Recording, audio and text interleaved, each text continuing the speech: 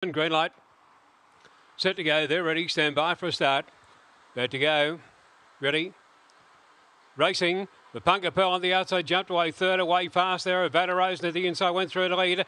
Coming out after there came Stipulated on the outside there, pretty tight going to that first turn. Rallying up on the inside there, Vanessa Bale, 2 lengths away. Drifting back there, Punga Pearl went to second last and running sinker at the tail. They turned for home though. And Stipulated first around the bend. Coming down the outside, Vanessa Bale with a pretty good run. It's Stipulated in front. It'll go home a winner from Vanessa Bale. 5 lengths away, third to be running sinker. A long gap on the race then to Punga Pearl and also Avada Rose tangled up going over the line. And the time's around 22.74.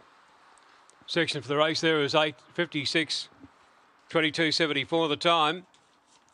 And the winner of the second race in the program will be 6 Stipulated. 6 Stipulated around the 360 mark. That's only approximate. Stipulated number 6, Fernando Bale. Submission. Raced by A. Telio and trained by Dan Gibbons. 6 the winner.